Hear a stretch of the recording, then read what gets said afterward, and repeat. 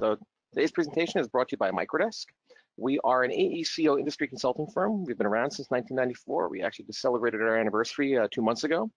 We currently have 12 locations across the US and have our one location in the UK, right in London. Our team is currently made up of over 190 AECO consulting specialists, including some software developers.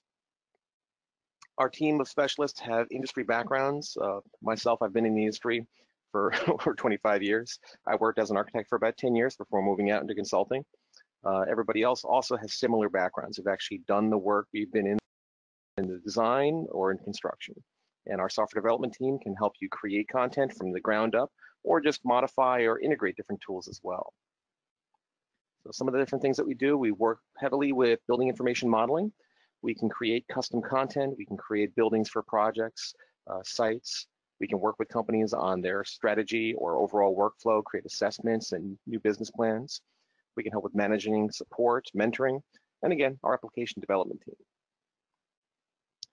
Now, today's presentation is going to be brought to you by myself. My name is Peter Marchese. I'm a senior technology evangelist over at Microdesk. That means is I get to play with all the new technology and make sure it's actually working and does what you need, as opposed to just being something that's new and interesting. It has to actually get the job done. My background, again, is as an architect, and I focus heavily on the cloud, emerging technologies, and anything BIM. My co-presenter today is going to be Jacque Brown. She's our Strategic Implementation Manager. Her background is in civil and infrastructure. She's also awesome. Was not paid to say that. But the two of us are going to be focusing on the two aspects of this technology. I'll be talking a little bit about the BIM 360 side of things, and she's going to talk about the Civil 3D and how that workflow and implementation can actually happen. Cool. So today's agenda, again, we're going to go over BIM 360, general overview, a little bit on the design, some new features, and how it actually works for Civil 3D. Now, before we get into this, though, I do just want to ask the audience just a couple of quick questions, get an idea of what your backgrounds are and what experience you're coming into this with. Okay, so the first one, just what's your role? You know, are you coming into this from a designer or engineer background? Are you a CAD BIM manager, finance team, etc.? All right, good amount of people on that one. Right, thank you very much. Next one is, have you actually used BIM 360 before? So it's to see if anybody who's attending has actually used the tools or the technology. Are you thinking about it, or you tried it before when it was, you know, maybe Glue and Glue or Vela systems, and you're curious about where it goes now? All righty, good percentage of about 2/3 of it is no, so that'll be good. We're going to be going on this from a beginner's point of view for BIM 360, so give you a good overview of what it can do. And outside of BIM 360, are you currently using any cloud or mobile tools? So if you're out in the field a lot, are you using anything that helps you view content while you're out in the field, do checklists, surveys, anything like that? Well, I got a few people, some people are planning on it. A good amount of people, almost half, are currently no. Okay, perfect. So hopefully after the end of this, you'll have some more questions on BIM 360, and you might have a new tool that you can take advantage of out in the field. All right, thank you very much for your interaction on that. I appreciate it. So let's get rolling. BIM 360 for Civil 3D. So BIM 360 from Autodesk is their cloud collaboration service. Easy way to think of it is kind of like Microsoft Office, where if you say Office, it could mean a lot of different things. It could mean Word, Excel, PowerPoint, Power BI. It almost depends on who you talk to as to what the description is going to be for. And BIM 360 is similar to that. It works with a lot of different tools. It has a lot of different features, and it's built on a consistent code base, Autodesk Forge down there. And I'll talk a little bit more about that in a bit. So depending on what your workflow is, what your responsibilities or roles are, you could be using it for Q&A, cost management. You can be getting data and analytics from there, or focusing on coordination. Now, with that, there's a good amount of tools that are available currently, and there's more that are coming, and they're also going to be continued to be developed. Now, the ones that we're focusing on in today's presentation are going to be the ones that are highlighted on your screen. So you've got the BIM 360 document management. So that's the overall library, the consistent location for content storage in the BIM 360 Next Gen services. We're also going to be focusing on BIM 360 design collaboration. So now up until about a month or two ago, if you said that, it always had to do with Revit. So what we're going to do is touch on why this is actually available now for Civil 3D and how it could make your lives a little bit easier. Now, all these different tools here, with the exception of just a couple of them like BIM 360 Ops and Plan, all of those come in a couple of different packages. Now, the packages that are available currently, you've got Document Management under Docs, BIM 360 Design, Glue, which is actually now called Coordinate, got to update that slide, and BIM 360 Build. So these are the four main packages for BIM 360 at the moment.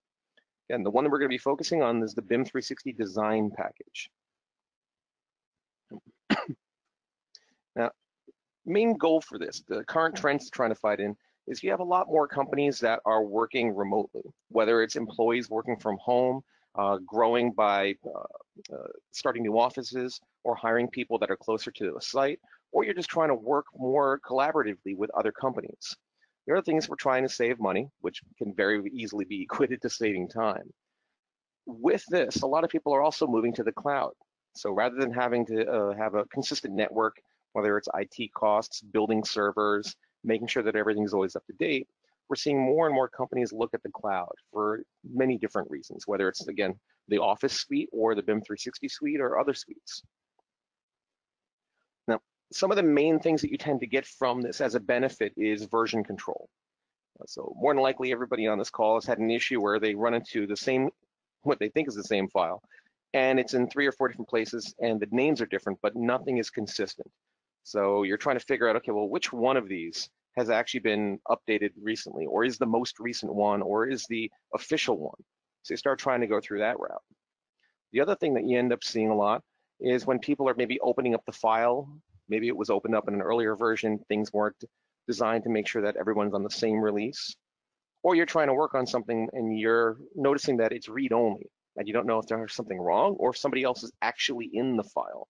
So then you have to actually start reaching out to people and finding out where is the file, who's in it, what are they doing. And communication is always key, but sometimes the technology that is in our existing workflows doesn't necessarily help us with that communication. So one of the things that we have for BIM 360 is the ability to have version history.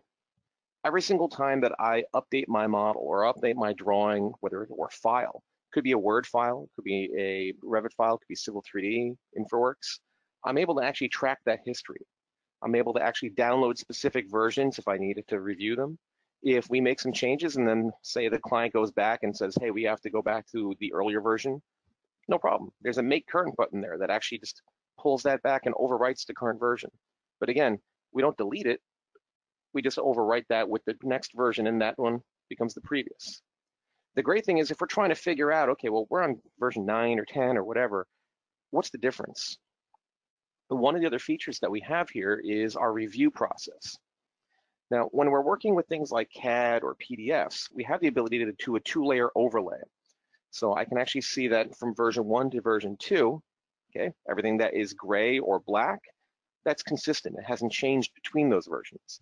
All the things that are either blue or red, those are the things that are different between those 2 releases. So in this case, you can see that the contours were added in version 2, and they also shifted the entrance over a little bit. And sometimes this makes it a little bit hard to really gauge what changed. The other option we have here is rather than looking at it in a 2-color overlay, I can also look at it with sort of a slider. So that might be a little bit hard to see there, but that little wiggling blue line, that is a line that I can slide from left to right on my screen. And as it moves, you can actually see kind of how it's wiping through. And on one side, it's one version. On the other side, it's the other version. So as you move that back and forth, you can see it changing from one to the other. Think of it like in the old days where you have a couple of sheets of Mylar or vellum, kind of close to that.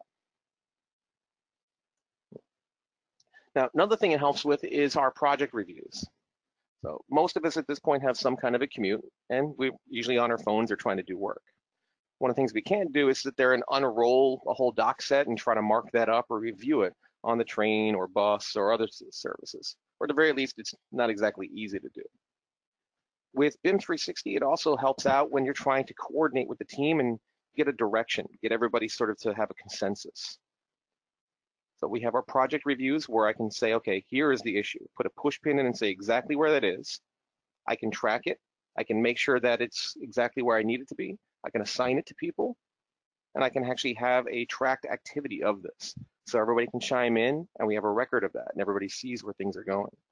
Now, this is easy to do in a browser. On my laptop, on my desktop, I can see the history on that. But again, the benefit of this is that it's accessible from anywhere. Whether I'm opening up my phone, my tablet, if I'm on Android or iOS, I can still come in and start to look at markups. I can make markups. I can track the history and check the problems or things they're working on. So I can actually make sure that everything is still being coordinated from anywhere. Now, the other thing about this is I can actually track my reviews, meaning that let's say I'm going through this and I've got all my issues here and I'm working on that. What happens if I want to make sure that rather than fixing an issue, I want to make sure that people have gone through and said, okay, it's past QA/QC, or we're ready to submit. So you can actually create reviews inside of BIM 360. And you have the option to set this up so it has the kind of workflow or approval that, process that you need. So do you have a one or multiple step approval? Or do I want to have an approval process that includes a group? So maybe your office has a QA/QC team that includes 4 people. And all I know is I need 2 of them to look at this. I don't know which 2, I don't really care, but the first 2 who have availability, I need them to review it. So you can actually create that kind of an approval with the groups too. Once there, I can send that up and I can assign it to specific people. I can make sure that only the people that have those rights or have that ability are set to review it. And I can define that by project. Now, the big thing here for BIM 360, especially when we start talking about design coordination, is how do I work with other people? Well, easiest thing is that DWGs, I can upload them to the site, I can track them, I can monitor them, I can do all my markups, I can share them, and I can coordinate that way. InfraWorks, when I'm working in InfraWorks, I can actually take my model and it's stored on BIM 360.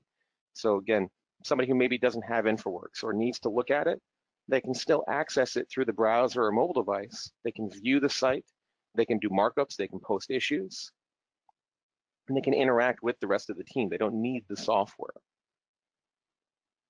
And if you're working with companies that are using Revit, one of the things that was added in last year was the ability to publish surfaces. So in this case, I can take my surface from Civil 3D and use BIM 360 in the desktop connector to sync that to Revit. So that made sure I had a good workflow with the people inside of Revit, taking my work, putting it in there, and making sure everything was lined up and that there was a good process for that.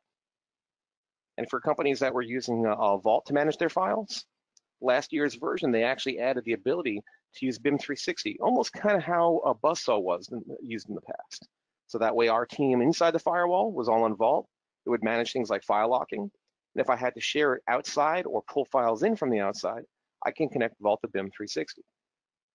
Now, all of these services and workflows here, including the ability to just share a regular view out to the cloud for people to mark up, all of that's great, and all of that is just there as part of BIM 360 document management. The problem with all of these 4 right now is that it's sort of one directional. So like a good example here is with Revit or with Vault. If I'm sharing out my site to Revit, nothing happens in Revit that comes back and updates my site. Likewise with this, I'm sending my files back and forth, but it's not doing file locking between people in the firewall and those outside. That's really where the BIM 360 design component is going to give us a lot of these benefits. Now, up until now, when people have said BIM 360 design, the focus was on the Revit cloud work sharing.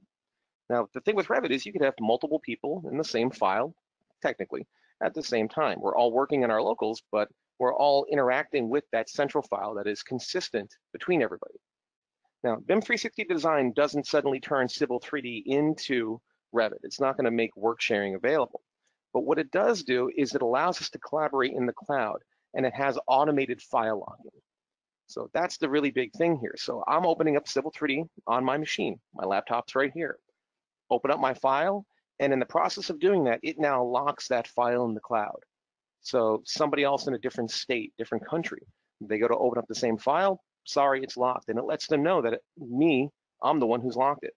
And all of that is trackable. And all those other benefits that I mentioned, the ability to have the version control, markups, issues, review process, actually create transmittals for official submittals.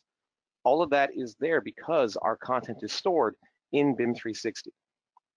So this is allowing us to really collaborate and coordinate using BIM 360 as that backbone or as our network essentially for our projects. So this is just a basic overview of the process in terms of what it can do and some of the features inside of BIM 360. What's going to happen now is I'm going to turn this over to Jackie, and she's actually going to show you. So Jackie, I'm going to make you the presenter now. Okay. All right.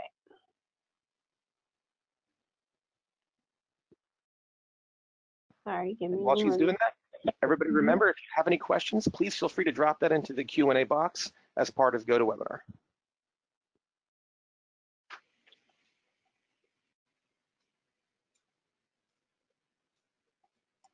I'm sorry, Peter. I don't know if they moved the button. I can't see where to share my screen. There we go. All right. Can you see my screen now? Yes, we can. Yep. Okay. All right. So I'm going to focus mostly on the Civil 3D part of this. By the way, you need to have Civil 3D version 2020.2. You also need to have the desktop connector for all of this to kind of sync properly. So I'm just going to show you kind of a couple examples of how we can use the cloud to coordinate and post our drawings to the cloud. So on the Start tab of Civil 3D, they kind of changed it a little bit, and you can see that we do have kind of three different tabs here. One of them is Recent, and one of them is BIM 360.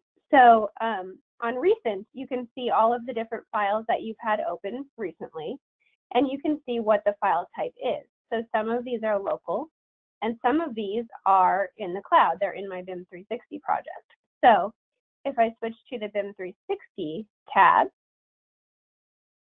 this connects you directly with your BIM 360 project. So you can, if you have multiple folders that you are able to access, you can see them listed here. So if you need to change to a different project, it would be listed within here.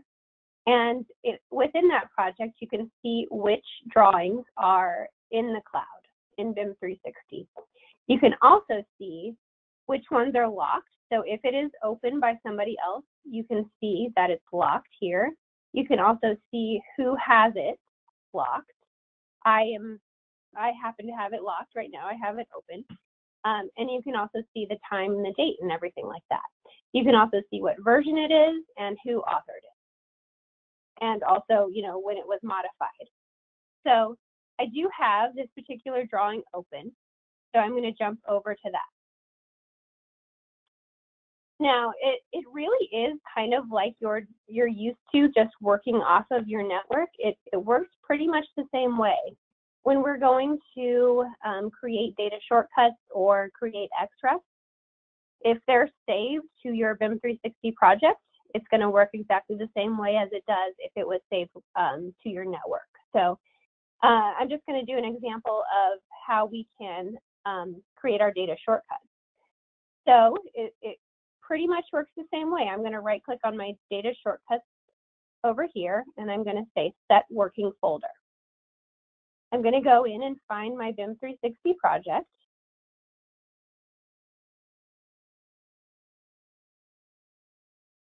And here it is. So I'm going to select that folder to place as my working folder.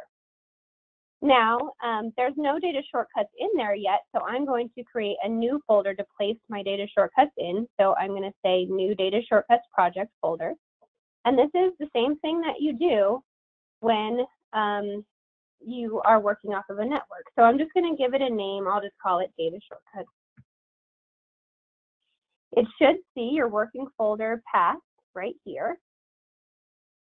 And it's showing my C drive and all of that because I have the desktop connector. So it's syncing with my project in the cloud through the desktop connector. I'm going to go ahead and say OK to that. And then you should see your path populate right here for where it's going to save your data shortcuts.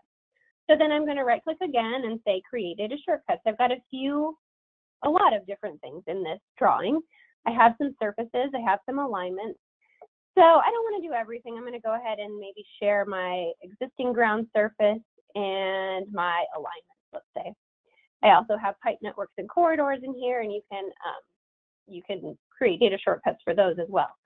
I'll just say okay to that.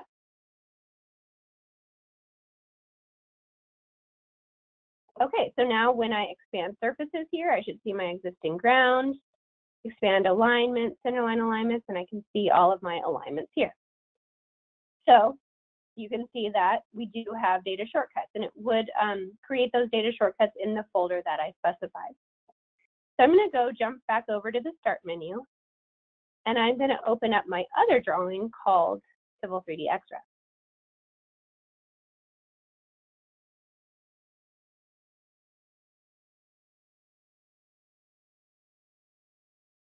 Give it a second to open, and I'm going to go ahead and pull some of those data shortcuts in. So I'll right click on my existing ground surface here, say create reference. And I can choose, maybe I'll pick a different style here. It all depends on what's in your drawing. And there's my surface. Maybe I'll do a couple alignments too. We'll just leave everything as is. It looks like my my site is not matching up with my alignments, but that's okay.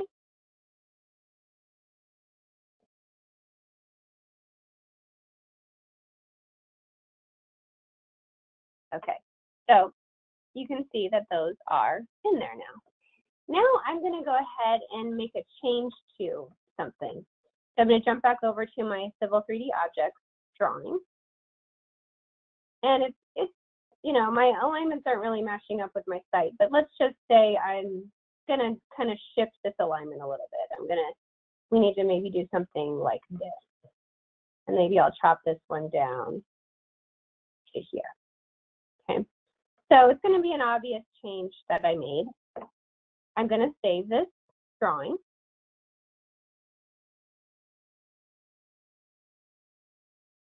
And I'm going to jump back over to my other drawing. And you will see that data shortcuts have changed. It will pop up a little pop-up like it does normally whenever something changes. Now you can also tell something has changed if you go to the Collaborate tab. We have this check reference status. And actually, I'm sorry, this is just for extra. So I'll demonstrate that for the extra one. I'm sorry. For the data shortcuts, it's going to pop up whenever something changes. You'll see it down here. So I'm just going to say synchronize. And it's going to go through all of my data shortcuts and change them. So you can see that it made that update there. Okay, so now let's do something with the XREF. So this is the XREF drawing. Maybe let's say these are just kind of polylines here. Maybe my right-of-way increases. So maybe I'm going to shift my right-of-way over, let's say 20 feet. That way. And I'll delete that one. Okay, so I'm going to go ahead and save this drawing.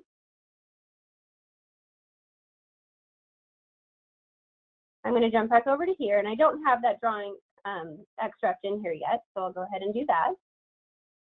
Now you're going to extract it just the same as you would. You're going to go find it in BIM 360 in your project.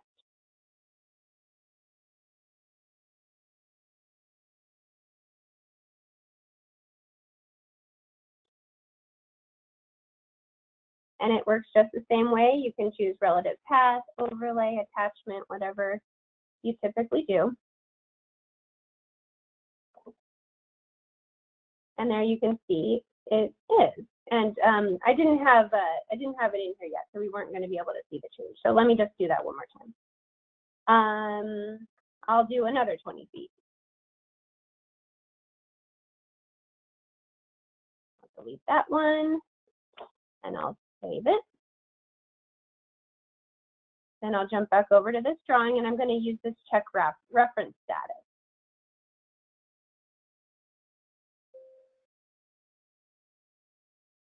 I don't know why it's telling me that, because I did make a change. That's interesting. Maybe because it's open or something. You typically should see if something happens, it will tell you that there was a change. Yep. So you have your little button on the bottom there that's telling you it actually has changed, that check reference status. Reason why that's not actually showing up just yet is it just hadn't finished synchronizing to BIM 360 yet. Oh, gotcha. Okay. So yeah, it might just take a little bit of time to save it up to BIM 360. Maybe I'm just moving too fast for it. But yeah, if the file is, if you have the file open, you'll see a pop-up if somebody changes something. It's just like it does now. So I'm just going to reload it. And there's the change. Okay, but this works if you, yeah, I guess you have to give it a little bit of time to sync back up.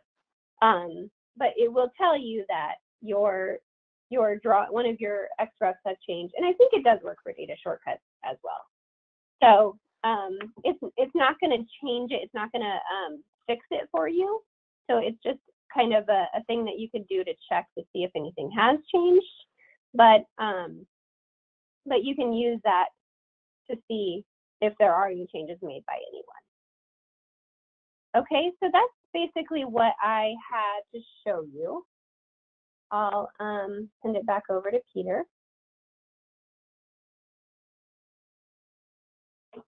Or can you just take control, Peter? Yep. Okay. I don't know. There's two organizers. I'm not sure which one you are. Yep, I got it. Don't worry. Okay. There we go. Got it.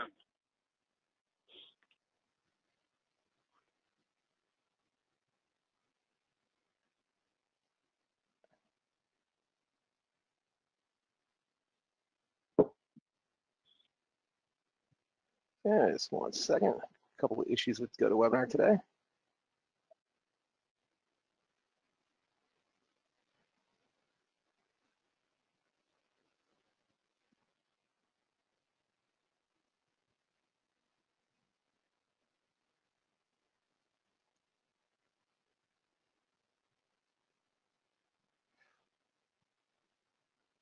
Alrighty, there we go. There we go. So what I'm going to show you now is a little bit more on the browser side of things. So when Jackie was working inside of the project, inside of Civil 3D, this is the project that she was working in. So right now I'm looking at my dashboard. The dashboard can show me things like the address, the weather, design packages, any issues. I have other tools like BIM 360 Build. I can look at things like the RFIs or checklists as well. This is all customizable, so it just depends on what it is that I want to show. If I have some other tools, so maybe I have like site cameras, I can actually have that set up where I can be looking out in the field and seeing what's going on. If I have models or drawings, I can set that up to actually be on my dashboard as well. So I don't even have to navigate to the drawings. Now, when I want to go to my drawings, I can just click on this and say I want to go to my document management. In that case, that's where all of our content actually is. And I'm just going to refresh this real quick. Now, while Jackie was working, she made a couple of changes to the files, and each time she did that, she saved the file. What you're going to notice here is that she's got their one file and the other one. Again, I'm looking at these. I can see that they're currently locked, and I can see when they were locked and who locked them. So basically, who's in that file. And Jackie's still in it, so perfect. It still is locked. It's taking care of that. Now, let's say I'm the PM, and I'm just curious, so what's been going on today? So I click on that, and I see it's got a couple of versions. With BIM 360, every single time that you save for the CAD files for Civil 3D, it will actually version that. And this is not a problem because you have unlimited storage. But I can come in here and I can just view it. If need be, I can roll something back. What I'm going to do is actually compare versions. So I want to see what changed between version 3 and version 2. So that maybe there's different views I want to look at. In this case, I'm going to go for the 2D view though. I'll say compare. And then that slide I showed before with the different overlays, this is going to allow me to actually see that change. So in this case, I can see that she changed that, the location on line and the setup. And if I wanted to look at that with this, and I can kind of slide this right to left, and I can actually wash and see the change that way. So it allows me to look at things and really get an understanding of that change in a way that makes sense to me. Now, one of the questions that came up earlier was related to lag time. So what basically happens is, as I'm working on this inside of Civil 3D, every time I'm working in that, I'm still working locally on my PC. What actually happens is those files are cached locally. I can actually see them here in my BIM 360 desktop connector. Basically gives me a mapped drive to the cloud service. For me, I haven't actually opened up the file, so it's not cached. If it says not cached, it just means that I haven't tried to open it yet. It's not downloaded, so it's in the cloud. If I did want to work on this, I can always tell it that what I'd like this to do is actually download that file. That now shows that it's transferring and downloading, and now it's going to be cached. And I can see that Jackie's the author, and it's actually locked by her. So if I did need to do something, I could always reach out to her and say, hey, can I hop into the file? Could you save it? Now, this process is pretty quick. As long as you have a internet connection, that's not on a dial-up, you should be fine. The one thing you want to watch out for is that if I am looking at this is my sort of pending actions for my desktop connector. If I'm wondering why something hasn't shown up on the cloud yet, I can always take a look at this and see if maybe there's a problem, or if maybe I've opened up 5 or 6 files and it's just doing one at a time. But it's not instant, where if I'm on the same file or same computer or network as somebody else, it still actually waits for a few seconds to make sure, okay, are you done making changes and saving? Okay, now I'm going to save it to the cloud. So it does give me a little bit of leeway time on that. But the locking, that is instant. Any other questions from anybody? Definitely, please feel free to put those into the Q&A poll. So other than that, using Civil 3D with BIM 360 is meant to be pretty invisible. You're in Civil 3D. I'm opening it up from that new dialog window. So you've got your dashboard here. I can see my files. I can go to BIM 360 and navigate to the projects I have access to. But once that's done, you're basically just using Civil 3D. You have a couple of extra features on the Collaborate ribbon for the ability to just ping and make sure that everything's been changed. Just depends on what I want to do. And then I go to the different accounts that I might be working on, go to the correct projects that I might be working on. So in this case, the one that we've been showing is, it also allows you to have a search, which makes life a lot easier. And then just navigate to where that file is. So it's doing all the work for you in the back end to try to keep things nice and simple. And again, it lets me know when it's locked. Good question. So question here is, do you print sheets from 360? So not necessarily. So if I've got my model in the cloud, I can print it from there. But for most projects, we're typically still seeing people printing it from Civil 3D, because that's actually where your sheet sets are going to be if you're doing like a batch print or a batch plot. Most of the time, if I'm in my browser here, so let's say I'm going to click on this, I can see all the different views that might be in there. I don't have a title block on this one, but if I wanted to, I could have that there. And you're, for the most part, using that print dialog. This is great because if you actually do have markups on here, I can print it with the markup, and I can create a new PDF from that. But again, most project printing is done from the authoring tool at the moment. Okay.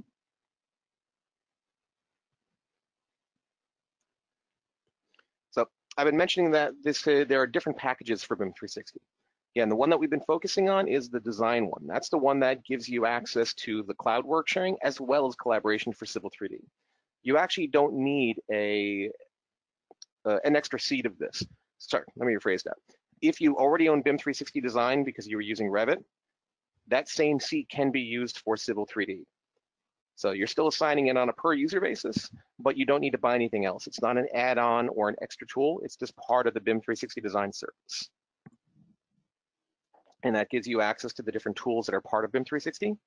And on the Forge side of things, you have a lot of external data systems that you can connect to. And Autodesk actually has a lot of companies that they're already working with that are creating those plugins. So if you work with Assemble or you're working on Rumbix, let's say that you're trying to do more QTO on or estimating. So there's a lot of different components that are already out there that are creating integrations with BIM 360 that'll allow you to expand its functionality or connect to other services. Autodesk is not trying to make sort of a walled garden where everything has to be done there. So if you're using other tools, they just want to make sure that everything can interact and avoid the issues of having, my data in 15 different places and not really knowing where it is. Okay. So I'm gonna wrap this up and go into the QA. So I got a couple other questions here. So another question here is how do licenses work? So licenses for BIM 360 are on a per user basis. So essentially, if I have somebody on my team that I need to invite to a project, what I would end up doing is going to that project, I add them in here, and determine what services they needed to be added into. So in this case, Akira is taking a seat of BIM 360 build, coordinate, and design, because of the different aspects he's in there. If he no longer needs to use design, I can uncheck that and basically pull that off of them. So adding people to projects, adding people to services is actually quite easy. The one thing with the BIM 360 design is that it allows a user to use their license on anyone's hub. So like right now we're on the Microdesk hub. If Akira got invited to another company's project, he could use his Microdesk entitlement on that hub. But I can take it away from him and give it to another team member if he no longer uses it, but because they are user-based. Another question is, can this be actually like a CDE? Yes. So this is now allowing me to have sort of a cloud-based project service where my files are on the cloud. Anybody can access them that has the correct permissions. And you have full control over who can see, do, or access this content. So like on the civil and infrastructure folder, if I look at this, I can see who has permissions. These are all my project admins. Then I have other people here. So anybody from Microdesk, they have a specific level of rights. And then anybody from Acme Consulting. But I can manage those permissions. I can change what those are. I can make it so that people have only the ability to view files. They can download content or only upload. These are per folder based.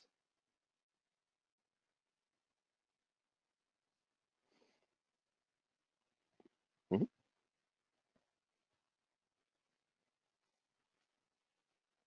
Another question, will this work for regular AutoCAD or just Civil 3D? As it stands right now, this only works for Civil 3D. As Jackie mentioned, you do need 2020.2, the latest service pack. That will allow you to do this. Regular AutoCAD or AutoCAD architecture, those can use the desktop connector to open files from or to save files to, but it will not do the automatic locking. So what you essentially need to do is manually lock that file. You can right-click on it and tell it to lock, and then you can right-click on it and tell it to unlock. Part of the BIM 360 design feature is the ability to automate that process.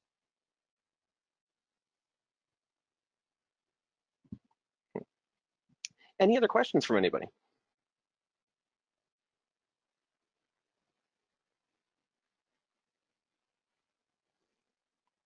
All right, if anybody does, please feel free to pop that in there. I'll keep an eye on that for another minute or two. While I'm checking out that, just want to let you know about some upcoming webinars we have. Next year, we have our Discovering Dynamo Practical Uses for Project Managers. So a lot of people still think Dynamo is mostly for modeling or making organic shapes. It's basically a scripting tool, and we're going to be going over some of the great ways we can take advantage of that as a PM. That'll be on January 14th. We're also going to be doing our first webinar and announcing our partnership with a service called Plannerly. So it's a great new cloud tool that allows you to work on your projects and manage the BIM planning. You're working on your execution planning and making sure everything is where it needs to be, when it needs to be there. And the date on that hasn't been set, but keep an eye out and we'll be announcing that shortly. And is there another question? Is there a way to get a license for, there is no way to get a free license for a year. What you can do is get a 30-day trial for BIM 360 Design and BIM 360 Document Management, as well as the other services. The one thing I do have to say, though, is I don't believe the BIM 360 Design trial will work for collaboration for Civil 3D as of yet. So right now, that trial is focused solely on Revit.